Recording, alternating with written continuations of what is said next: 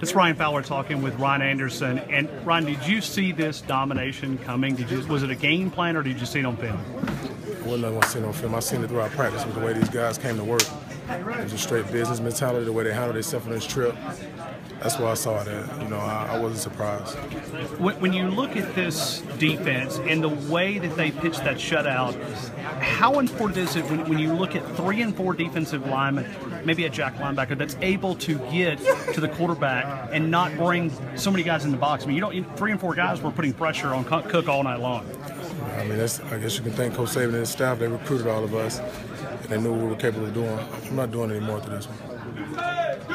So when you look at this team, how quick do you have to turn around mentally to get ready for the national championship right game? Now, you know, we're going to enjoy this tonight, and we're going to get back to work tomorrow. We're going to be the best, play our best, and be the best Bama team that we've been all year to beat this undefeated team.